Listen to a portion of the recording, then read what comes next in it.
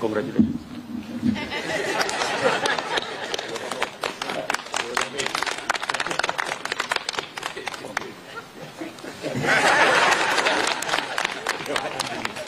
Thank you very much.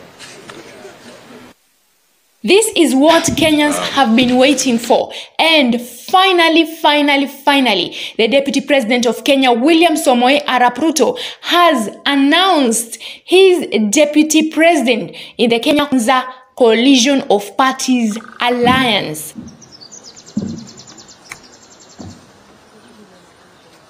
Well,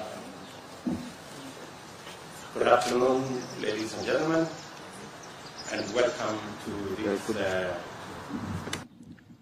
Kenya Kwanza press conference. As you can see, we have the Kenya Kwanza fraternity here this morning. Yesterday, we had a 17-hour marathon meeting of the Kenya Kwanza family. We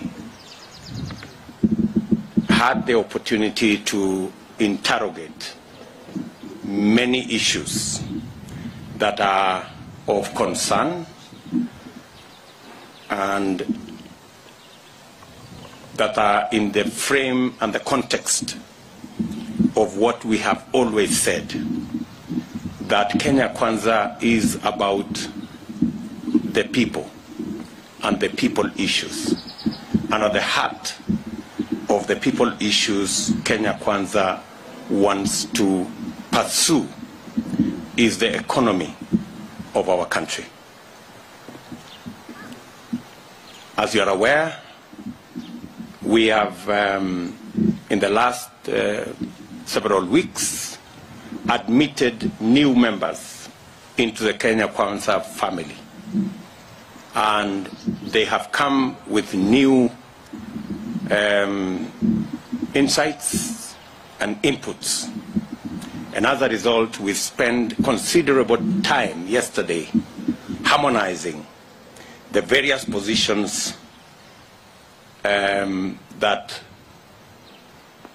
are in our political formations and synergizing it and consolidating our position around a joint manifesto, program, and plan.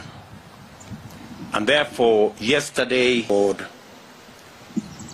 our new entrants, largely the people from the Democratic Party, and their party leader is here, Justin Muturi, Maendeleo Chap Party, and the party leader is here, my good friend Alfred Mutua,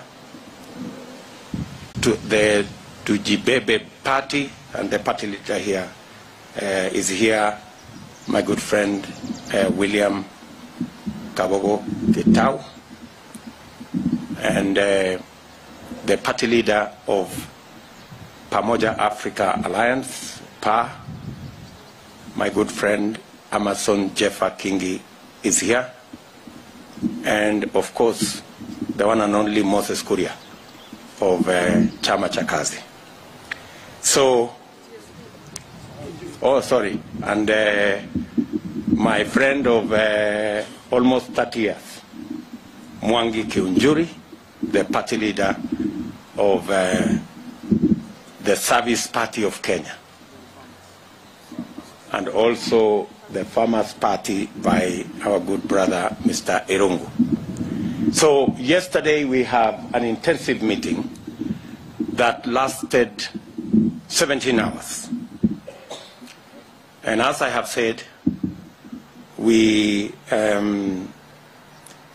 amongst the issues that we prosecuted were the integration and the orientation of the new partners that have joined the Kenya Kwanza Alliance, and the formalization of their participation in coalition activities that will take place over the next 3 months. We also agreed on how to share responsibilities, provide leadership on how to campaign, on the campaign program, and how we are going to coordinate all those activities. We also agreed on how to harmonize our agenda on the different policy positions of the alliance constituent parties to correspond to the economic blueprint that is in the center of the Kenya Kwanza agenda. We have therefore incorporated the membership of the new parties into our economic team. We have an economic team led by Professor David Ndi. We originally had membership come on board from ANC and Ford Kenya and all the other parties that came subsequently. And now we have brought on board, expanded it so that it now includes membership from the other constituent parties. And as we said, that at the heart of the conversation that we want to have in the nation as we go to this election is the economy. We have tasked the team that now includes members from the other parties to work on our county economic priority programs. I've given them 45 days to make sure that we have done all the county economic charters, because Kenya Kwanza intends to sign an economic charter with every county of the Republic of Kenya on their priorities, so that when we take over government, day one, we will hit the ground running. And therefore, we have tasked the economic team to quickly run us through a program that will take us to the remaining counties. A lot of those consultations have been done. I'm sure you are aware our last post was in Trans Nzoia after we completed Busia and Bungoma. We already have done Nyeri, we have done Meru, and we have scheduled to do the remaining counties within the next 45 days, so that people, Kenyans, can speak to the issues they want their next government to deal with. We promised the country that this is going to be bottom up, and that is what this economic fora in every county is all about. It's going to inform the Kenya Kwanza manifesto and economic blueprint. Among some of the issues we have asked the team to quickly address is to prepare a framework for the setting up and implementation of the Kenya Kwanza 50 billion yearly hustler fund to facilitate access to affordable credit to the 10 million micro and small enterprises, micro and small enterprise people, including, as we've always said, the mama mbogas, boda bodas, and all the micro entrepreneurs who today access credit at between 500 and 3,000% per year, when the rest of us access credit at 14–15%. We have also asked our team to provide mechanisms to eliminate and to bring into force a non-exploitative government-led mobile and digital loan facility as alternative to source of low interest credit, to grant reprieve to the 15 million Kenyans who today are blacklisted in the CRB. They will also conceptualize necessary administrative and legislative interventions on farmers' support for subsidized farm inputs, including fertilizer, feeds, I'm talking about animal feed, and a national government-aided agricultural mechanization plan and irrigation program. To also asked and tasked our economic team to work out a framework for equitable resource allocation on a win-win arrangement that will ensure that we capture the allocation of resources based on population, amongst other considerations, and address the current situation. And in that formula, we have done it before. It will be a win-win formula where no county will lose its budgetary allocation, because we believe that nobody should lose for another to gain. We can always structure a win-win arrangement. And we will be able to do this, and let me repeat it again, we will be able to implement this equitable resource allocation without necessarily spending 20, 30 billion shillings to change the constitution. We have innovative and creative ways of ensuring that this can be done within the existing parameters of the law. In any case, the one man, one shilling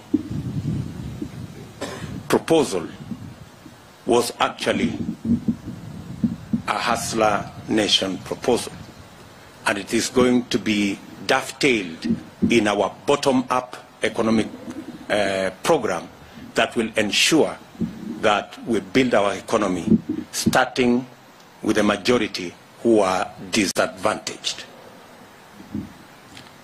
We have also agreed on the restructuring of our tax system, and we expect our economic team to come up with proposals for interrogation by our executive teams so that we can work on administrative and legislative measures to achieve two fundamental objectives: accelerate effective, efficient, and taxpayer-friendly collection of taxes to at least double our revenue collection while eliminating tax waivers for politically correct enterprises.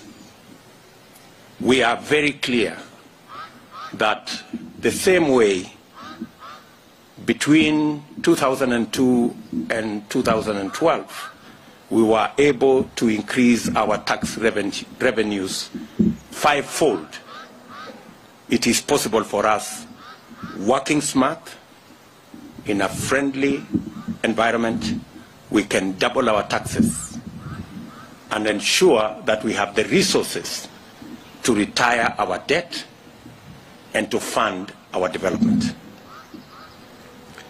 The team will also provide a detailed framework on the current status of transport operations, including the SGR, and recommend measures that will reinstate economic activity in the port of Mombasa, Lamu, and auxiliary facilities for the purposes of economic revival of the coast region that has been hurt substantially by the interventions that were carried out without public participation of the people that are now affected by these operations.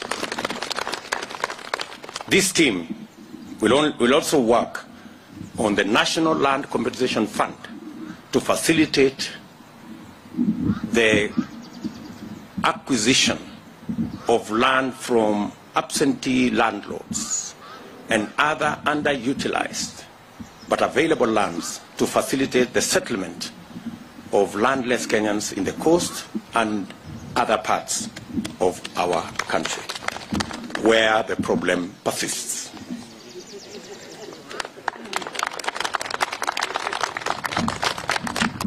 And to facilitate and fast-track this process, parties that have recently joined the Kenya Kwanza Alliance have recommended the following people to work with our existing economic team, as I have said, led by Professor David Ndii. The Democratic Party have suggested the name of Justus Kariuki, who will join that team. The Service Party, under my brother Mwangi Kiunjuri, has suggested Judy Muhia to join that team. Maendeleo Chap Party have suggested Morris Mudhama to join that team. Tujibebe wa Kenya Party has suggested Ruth Muthoni Mwadhi to join that team. And Pamoja African Alliance have suggested Edward Mwashinga to join the team.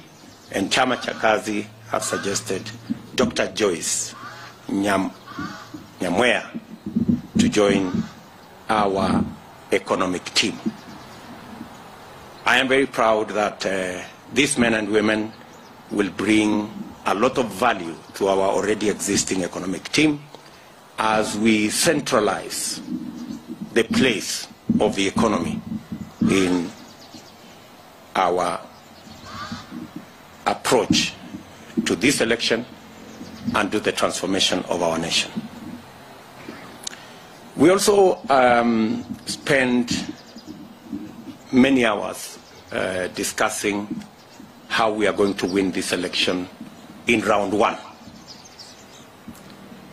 We have agreed on the coordination of the Kenya campaign activities around the country, and we've also agreed on modalities of how our candidate will engage in campaign for our candidates without necessarily being bogged down with unhealthy competition. As Kenya Kwanza, we are a coalition of Democrats, we are a coalition of the willing, and we are a coalition of the free. All parties will be allowed to field their candidates. We will, however, as Kenya Kwanza, empower our candidates in every ward, in every constituency, and in every county with scientific information on the performance of each and every candidate. And we will also provide a framework to encourage local agreements amongst the different parties in different electoral areas to negotiate and agree on the best approach to our alliance winning a majority of seats in every level. We will also provide a template on how our candidates will coordinate in every county and in every constituency. And towards this end, we have agreed on the following to provide leadership of our teams in the various regions. Governor Salim Vuria, Governor Amason Kingi, former Governor Issa Timami, and Mama Lydia Haika to take charge of our coast region activities and provide leadership as they involve all the candidates and all the players from all the parties in making sure that our campaign activities are seamless, they are focused, and they are fruitful. We have also agreed that Senator Johnson Muthama, Governor Alfred Mutua, Penina Malonza, Adelina Mwau, and Jonathan Mweke will take charge of our southeastern region activities, again to consolidate our position and to provide overall leadership and ensure that our candidates work with synergy. We've also agreed that our Speaker Justin Muturi, Mithika Linturi, Beatrice Nkatha will also involve other leaders in the Mount Kenya East region in providing the necessary leadership in that region.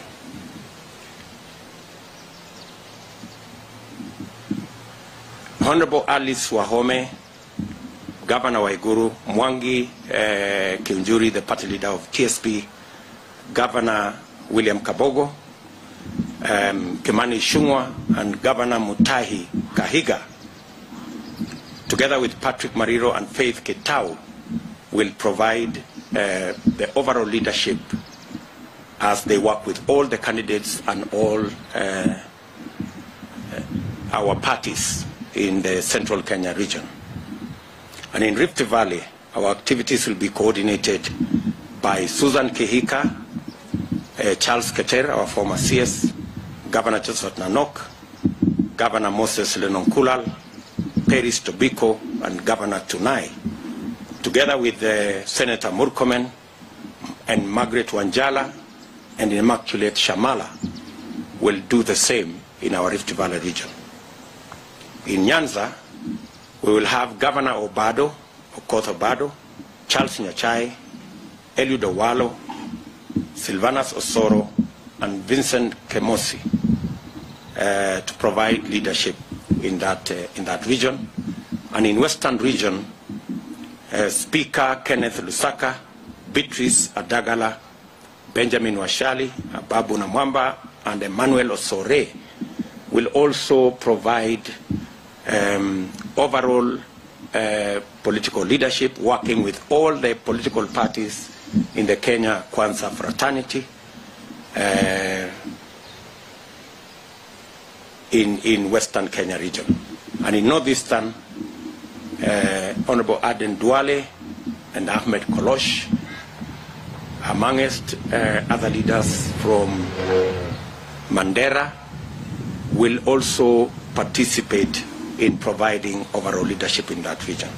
And finally, in the Upper Eastern region, Colonel Raso, Dido Ali, Hassan Tene, and Mama Wario will provide leadership in that region. Again, this is overall leadership, but all political parties, all candidates will form part of the campaign structure as we go towards this election.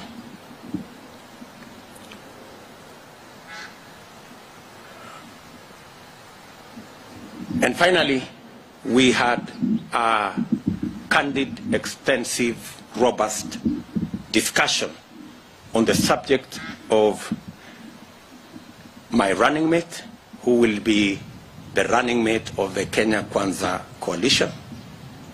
You are aware that this process is underway, and there is a requirement by the IEBC that names of running mates be submitted by Monday. Many highly qualified Kenyans were considered in this engagement, and after lengthy, exhaustive consultations and deliberations, and having reflected on the task ahead for the Kenya Kwanza family, that engagement was not only a UDA engagement, it was also a Kenya Kwanza engagement. That is why all the political leaders from our coalition are here. I want to thank the many Kenyans, the good leaders who've shown us goodwill. They've given us advice. They've sent us messages. They've sent us WhatsApp messages. They have called us on phone. Many, I know, have prayed about this matter. And many leaders here have made their input. I want to single out the great men and women who were considered in the exercise that has gone on around the running mate issue. And I want to single out very knowledgeable, astute, Samson Ndindi Nyoro, who is right here, who the people of Kenya have a lot of liking for because he is forthright, he is intelligent, and he is passionate about the leadership of our country. I want to tell my young brother Ndindi Nyoro, you have a future ahead of you, and we will work with you. I also want to thank my dear sister, Alice Mudhoni Wahome, who was a formidable candidate. Thank you very much, my dear. And who made it to the shortlist, just like Ndindi Nyoro. I want to say that Alice Wahome is a self-made woman. She has built her stature. She's a two-term member of parliament. She has a track record in the NGO fraternity. And I want to say that she's among the formidable women leaders we have in Kenya Kwanza. Again, she made it to the shortlist. Congratulations, madam. The future is wide open. I also want to single out my good brother, the Speaker of the National Assembly, Justin Bidan Muturi, who many Kenyans pushed his candidature to the table because of his experience, his stature, and the fact that he has ably guided our National Assembly for now 10 years. And he brings a lot of valuable support, experience, and insights into our team. Again, my brother Justin Muturi, asante sana. Let me also appreciate my sister, the one and only, Mombi Waiguru Anna, who missed it by a whisker, I must say. And she came with exceptional credentials as a woman leader, with a track record and with experience in the economic sphere. The current governor of Kirinyaga, who also made it to the shortlist. Again, Governor Anne Waiguru, I want to tell you from where I sit, the future belongs to you. It's wide open. Of course, I won't, before I come to our candidate, I want to very sincerely thank my lawyer, my friend, Professor Abraham Githure Kindiki,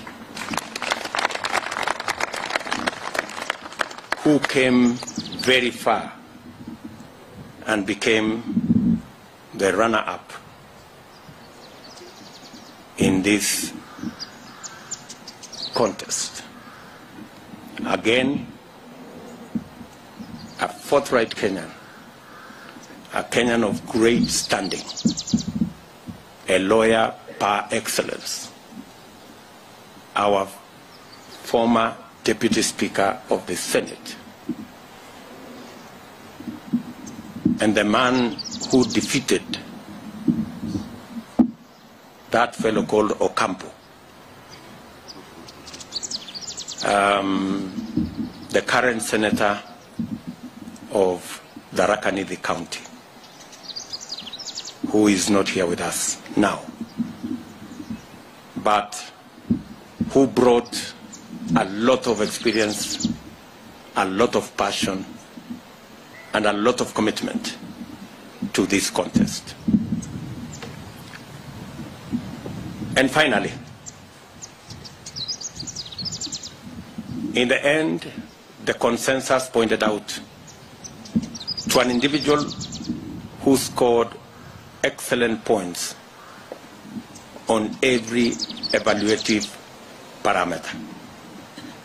An astute debater with prodigious persuasive ability, a fantastic grassroots mobilizer, a disciplined and tireless political operative,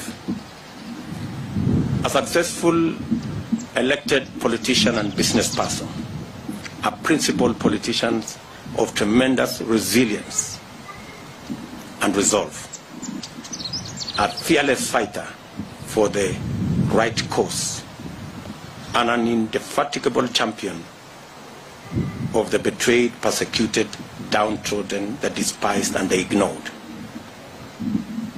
A living example of a true hustler who rose from the hardships of the aftermath of our freedom struggle to the pinnacle of professional, business, and political success. We are nominating a running mate, and I have every intention on my first day in office to sign an executive order in accordance with Article 21E of the Kenyan Constitution. Article 21E of the Kenya Kwanza Coalition Agreement that will provide this Kenyan an expanded role, together with what the Constitution gives the Deputy President of the Republic of Kenya. And having myself occupied that office for the last close to 10 years, I believe that that office can serve the people of Kenya better. We can get more output from the office of the Deputy President if it is not cannibalized or vandalized.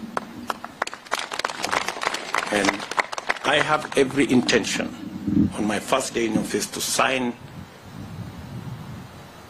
an executive order that will give clear responsibilities to the Deputy President. The Deputy President under the Kenya Kwanza arrangement will chair cabinet committees. The Deputy President will oversee the implementation of cabinet decisions. The Deputy President will coordinate intergovernmental relations between the national government and the county government, a function I currently undertake. But I will formalize it in the executive order. Coordinate the learning, our Deputy President will coordinate the learning and supervising, not the planning, sorry, and the supervision of the implementation of development projects funded by development partners and programs under that arrangement. The Deputy President under the Kenya Kwanza Alliance will coordinate constitutional commissions and independent officers in matters that require that intervention of national government, including but not limited to budget and policy frameworks for their operation. And the Deputy President under the Kenya Kwanza Alliance will also perform real duties that will be assigned to him by the President. I say this because it is important that every constitutional office must work for the people of Kenya. Ladies and gentlemen, that good Kenyan, my friend, whom I have worked with, especially on the economic model that now has famously been referred to the bottom-up economic model. And we started that journey together. He understands people issues. He is passionate about ordinary people. My friend, I present to you the Kenya Kwanza running mate candidate, my brother and friend, Rigathi Gachagua.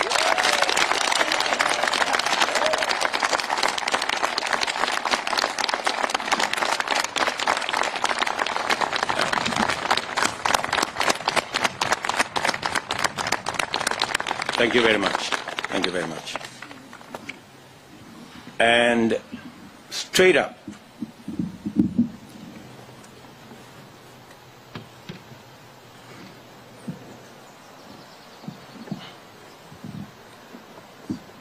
as I present